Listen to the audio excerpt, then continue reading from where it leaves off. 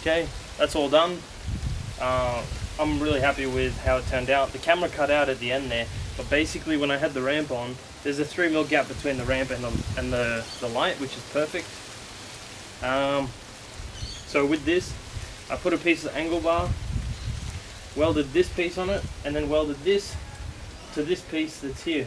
There's a bar underneath this guard, and then that bar is welded to this bar right here. So we have a little bit of rigidity in this little square here now. I'll be driving the buggy front ways onto the trailer. We don't know how it's going to go, but the wheel's basically going to, you know, go across this thing, which is going to be a bit tricky, but that's how it's going to be. Really happy with it. Glad I didn't get rid of it. and I'm glad it's repurposed now. We're gonna have to test it. All the lights work, everything works. Awesome. And then for these, I have see how I welded these tie downs down?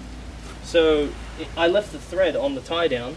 So what I'll do is I'll probably mount a rectangle channel, bolt that channel onto that thing, and then I'll slide these basically acrossways. And I've already measured it. They're as wide as the trailer is, so there you go.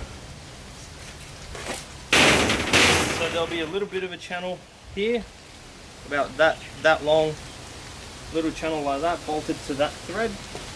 One there, I'll slide them both on, and then I'll lock them in place with something. So that's fantastic. Happy about that.